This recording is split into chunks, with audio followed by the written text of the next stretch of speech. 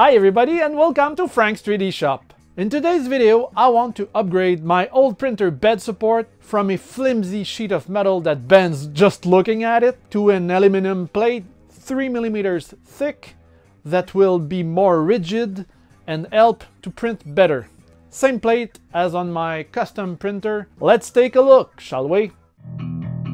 This is the printer just before modification.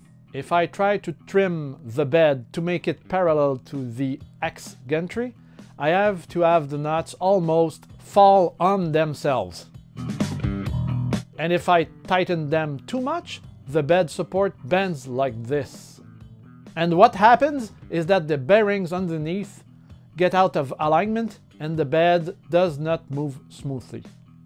Let's remove the bed first.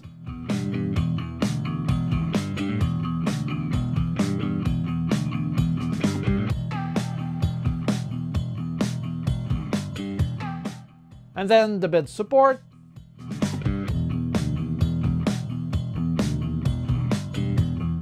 Here is the new support. It is much thicker. Sounds like a bell.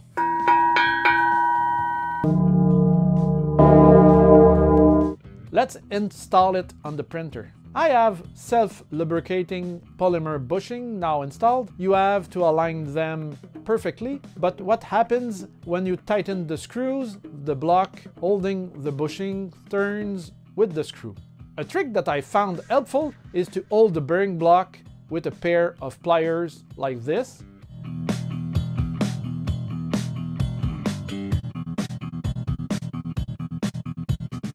I verify that it rides smoothly. I make sure not to move the bed too fast so I don't burn the stepper's drivers.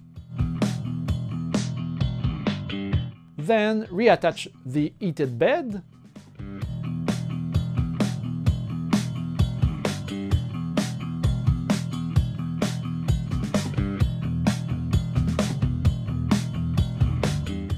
Plug in everything back.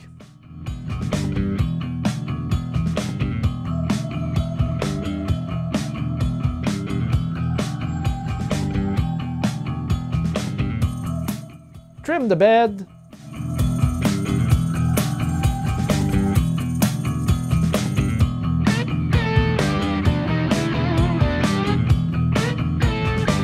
Now look at the difference.